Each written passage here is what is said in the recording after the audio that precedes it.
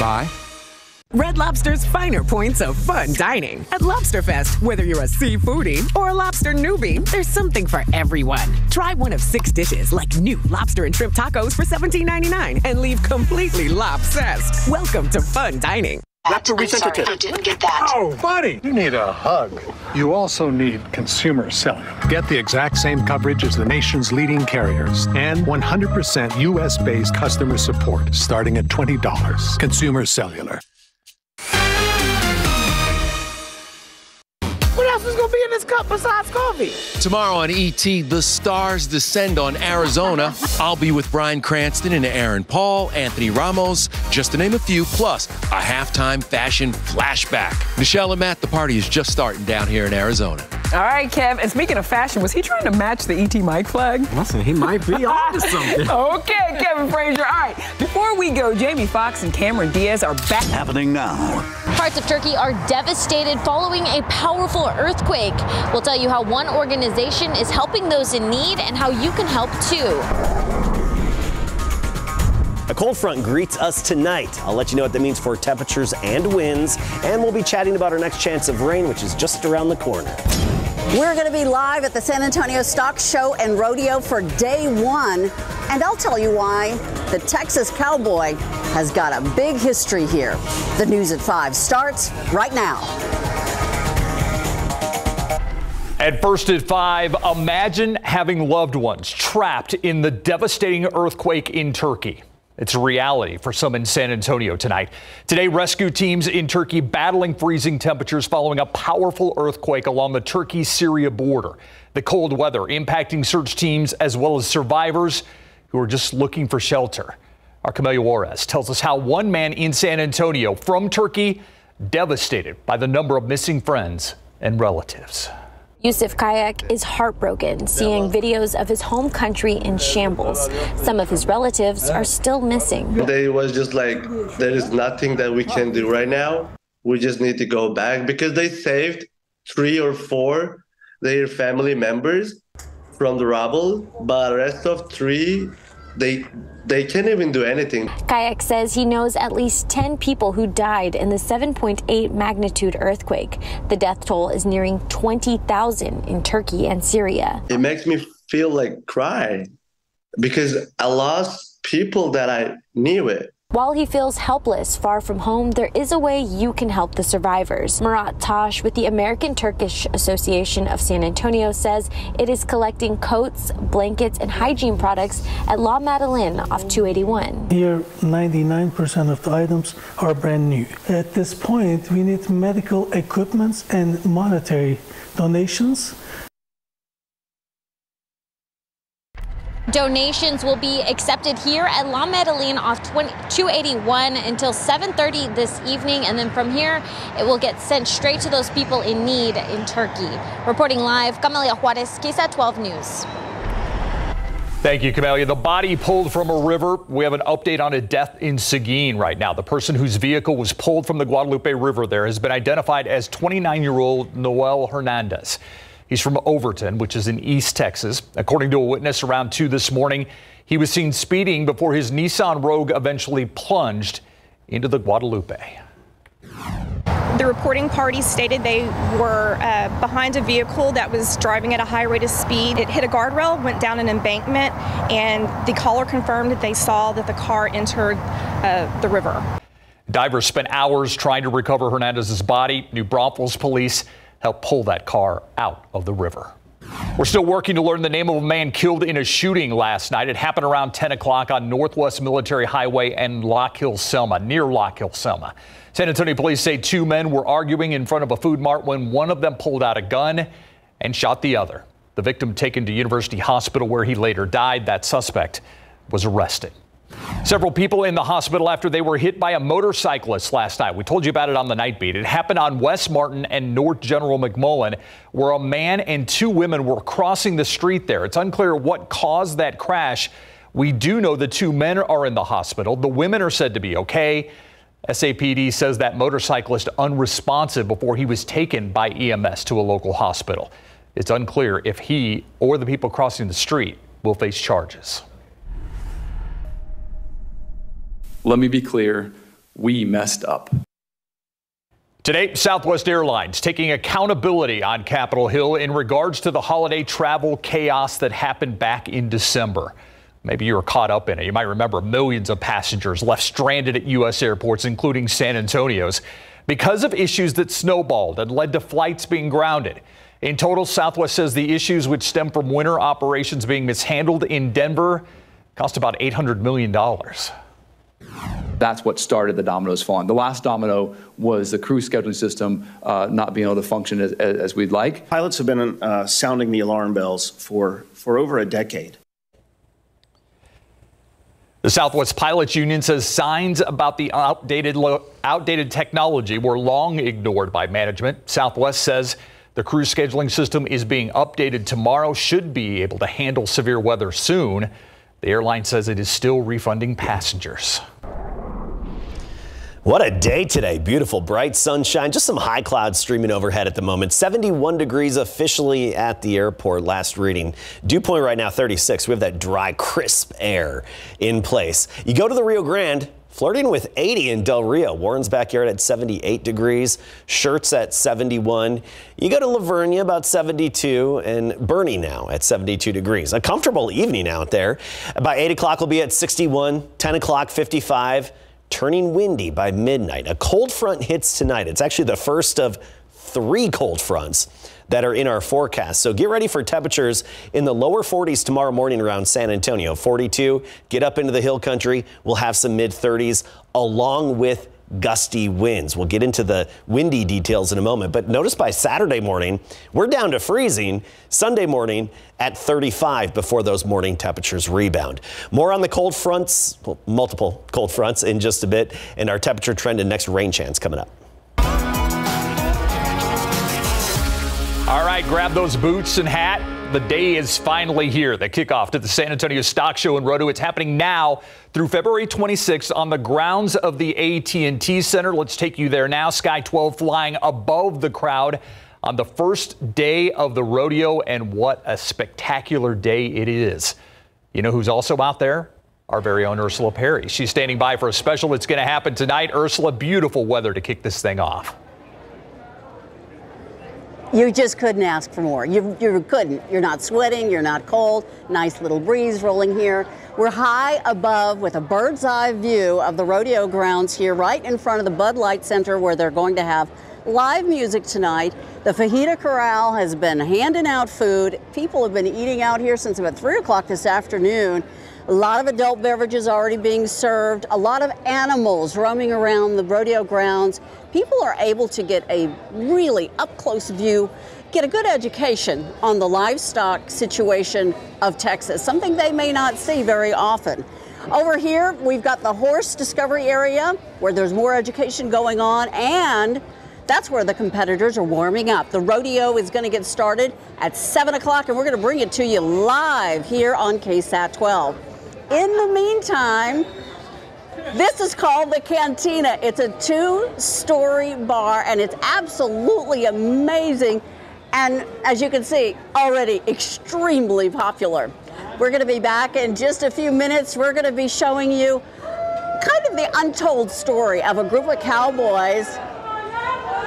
They're now hooping and hollering. They're ready to rodeo San Antonio. We'll be back in just a bit to tell you more about this group of black cowboys that are getting the attention they really do deserve. Sounds good. Thank you, Ursula. Well, let's check out traffic right now on this Thursday. A lot of people heading down to the rodeo grounds. This is 35 at Loop 410. It is always a bit of a slowdown here, and that's certainly the case today. No major traffic tie-ups, though, or accidents, I should say, to tell you about. This is a bit of a headache for those who are out there.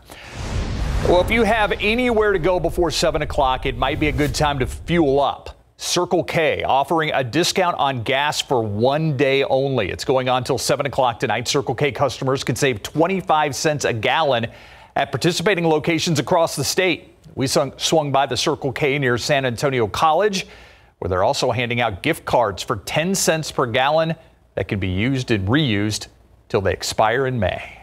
It's a win-win. Hey, something have to go down. When eggs are $8, hey, I'll take the drop in the gas price. So this is my Christmas gift for me today. $20 worth of gas that normally would have cost me $40 today. So I do appreciate this. All right. It's not 10 cents per gallon. It's 10 cents off per gallon. 10 cents a gallon, that'd be a great bargain. But no, 10 cents off, I'll take that as well. The company says it hopes to make customers' lives a little easier so they can remain a favorite fuel destination. The strollers to dog food. Want to warn you about some potentially dangerous products. We're going to start with the strollers because they're linked to one child's death. 12 on your side's Marilyn Moritz tells us what parents need to do. Baby Trend is warning parents about 2 strollers after a 14-month-old child died. We're talking about certain sit and stand double and ultra strollers. Regulators say the toddler, who was not even in the stroller, got his neck stuck between the pivoting canopy tube and the armrest. The father was right there, but he was unable to see in time. Parents are urged to remove the canopy unless you're using it. Don't let children play on the stroller, and secure children who are in the stroller. Skip Hop is recalling 500,000 plush cloud toys. The silver lining cloud is just one part of the activity gym. Parents should cut off the raindrops because a child could choke on them. IKEA recall. 12,000 Odger swivel chairs are recalled because the leg base can break. This is the gray color. Folks have fallen and been hurt. IKEA is giving refunds.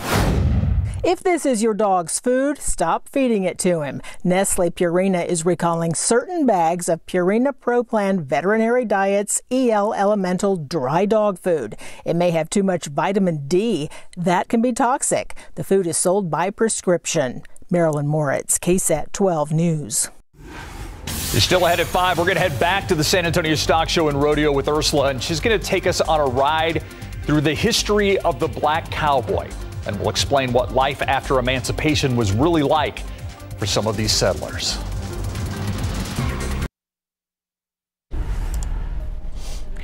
I'm Myra Arthur here in the KSAT newsroom. Here's what we're working on for the news at 6 o'clock today. Will he or won't he? Time's running out for embattled City Councilman Clayton Perry to decide whether he will run for re-election. How his legal troubles are shaping up the race for District 10. Plus, an LGBTQ pride flag is back in a Bexar County courtroom. That's after a local judge won an appeal. Erica Hernandez explains today on the news at 6. Thank you, Myra. All right, let's go live. Back with Sky 12 over the rodeo carnival grounds. What a beautiful day. This, of course, will fill up later, but right now it is opening day for the rodeo. And there's a lot going on. A lot of people who are already down there. One of them is our Ursula Perry. Ursula joins us live, as she always does, for the first day of the San Antonio Rodeo. Ursula. I know you're so jealous, but you know what? Someone's got to do this job. You should smell this place. It's just full of turkey legs and blooming onions and everything else. So many people came out because the weather is so gorgeous. It is opening night of the San Antonio Stock Show and Rodeo. The rodeo is going to get started at 7 o'clock. It's going to be live right here on KSAT 12. But there is a story you need to hear about, the black cowboy. It's a fascinating story, and it's finally getting the recognition it deserves.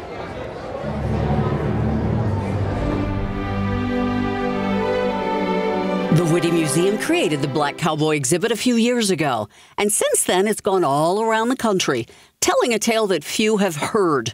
Some of it surprised even the curator who researched it. As we read more and more, we found that there were numerous examples of these enslaved men, and some of them were women, that worked as cowboys on ranches throughout Southeast Texas. One in particular was Hector Bazzi. He was born a slave, but when he was freed, he found work as a cowboy. These are the chaps he wore on cattle drives here in Texas. Hector Bazzi, his narrative tells an interesting story about what it was like to be a black cowboy after Reconstruction, when white supremacy and racism was really running rampant in Texas. But Davis says in ways the black cowboy had more standing than most. Race did not factor as much in terms of pay. And when a cowboy was needed, the color of his skin was unimportant. In a stampede, no one's asking like, oh, wait, let me skip the black cowboy and ask the white cowboy to get this herd under control. No, they're riding for their lives. They're riding to get these things back in order. And so race, in that sense, in those times of emergency, was about your skills as a cowboy. Emancipation made it possible for black cowboys who developed their skills to start their own ranches, particularly in the Texas Panhandle, eastern counties, and Kansas. And while you will see black competitors at the San Antonio Stock Show and Rodeo this year, there is a very active black professional rodeo circuit running all across the nation. It truly is an amazing story. And you can see there's a museum in Texas now dedicated to the black cowboy. And you're going to hear more and more about it. There's even a show that is going to be debuting, made by the same people who made Yellowstone, about black cowboys. So stand by for that. But also stand by, because we are carrying the rodeo live tonight on KSAT and KSAT.com at 7 o'clock. And we are going to have a great post-rodeo party here on KSAT 12, leading you into the 10 o'clock news and the night beat. So stand by. We're going to have a rodeo palooza, Adam. And thank you for the nice weather. Well done, my friend. Oh, it turned out great today. What a way to kick off the San Antonio Stock Show and Rodeo. But it won't be rodeo time without not just one, but several cold fronts. We've got the first one hitting us tonight. That's going to be a windy cold front. No precipitation with it. Some noticeable temperature swings in between these cold fronts, and just one of them bringing us a chance of rain. That's it. Let's talk temperatures and take a look at the latest cold front that's moving through Texas now. It's just outside of Del Rio and Junction. You go to Midland, it's 57, Lubbock 44, Amarillo 34 degrees, even Abilene at 53. Meanwhile, locally around town, we're in the 70s, so we're clearly still on the warm side of this front. Cotulla now 78, Seguin 71, along with Bandera and Helotes currently at 72 degrees. So a beautiful afternoon, but once that cold front hits at midnight, temperatures will fall off, and we'll start the day tomorrow right around 40 degrees. Some 30s in the hill country, a little above freezing though. And around San Antonio, we're about 42 degrees within 1604 and 410. By noon tomorrow, up to 53, and then a high of only 57. That's below average for this time of year. And you look at high temperatures all across our area. Seguin 57, Floresville, Pleasanton, only about 61. Kerrville, 53 degrees for your high temperature tomorrow. So you will be feeling the chill all day long tomorrow. Average high, by the way, now up to 67. So we're a good 10 degrees below average tomorrow. Saturday, baby stepping our way upward back to 60. Sunday and Monday, mid 60s. And then we do get back to the 70 degree mark by the early and middle part of next week. And then you see how we drop off again toward the end of next week. There will be some temperature fluctuations, especially in the mornings. We went over that earlier. Saturday morning, expect to freeze for the vast majority of our area. All right, the wind is something you're really going to notice. Not so much right now. A light south-southeasterly breeze at the moment, but the wind is starting to shift in the Edwards Plateau. That's because of the cold front moving in. So you don't notice the wind now, but let's go to our wind futurecast. And once that cold front hits at midnight, the wind is going to start picking up. Even earlier in the hill country, wind gusts by 11 p.m. in the hill country, probably 25, 30 miles per hour. And check how these gusts really pick up as we go through the early morning hours. 30 to 35 miles per hour, we're talking, especially for the morning commute tomorrow. So get ready for that gusty wind. If it's your trash, recycling, or organic pickup day, get ready for that lid to be popping around, and I hope the rest of that can is heavy enough or it's going to get tipped over. Something to keep in mind. Wind gusts likely around 35 to maybe even 40 miles per hour in some parts of our area through at least the first half of the day tomorrow. Now let's talk rain chances. And hey, look at this. Snow chances up in the Panhandle. Yeah, that blue on the radar indicates the snow in New Mexico and even parts of the Panhandle of Texas. We're not going to tap into any of that. Unfortunately, no moisture from this cold front. And of course, we have to look at the upper level flow, this big dip in the upper level flow, helping to push that cold front through town later on tonight. But we'll just get a little bit of cloud cover from that. We're not going to tap into any of the moisture. And actually, this upper level high, this bump, this little blue H, that settles in on Saturday, giving us a lot of sunshine for the next several days. Our next disturbance that'll be affecting us Monday night, That's still just west of British Columbia in Vancouver at this time. So that upper high settling in, keeping us sunny tomorrow through Saturday, increasing clouds, and then the next upper level disturbance affects us on Monday night with that 40% chance of showers and thunderstorms. Other than that, we're dry. But windy tomorrow, windy Tuesday, windy on Thursday because of those fronts. All right. By the way, happy birthday, Adam. Oh, thank you, sir. All right. You know, they don't just have Brahmas down at the rodeo. They also have some of them at the Alamo Beer Company. Brahmas Beer and our friend Larry Ramirez. Larry. Yeah, that's right, guys. Members of the San Antonio Brahmas of the XFL are here right now at Alamo Beer Company holding a meet and greet. The parking lot is packed. I've seen people running in with Steelers jerseys, and that's because former Pittsburgh Steeler great Hines Ward is the Brahmas head coach. We will hear from him in a second. Plus, in the NBA, the San Antonio Spurs have traded away 2 players. Coming up.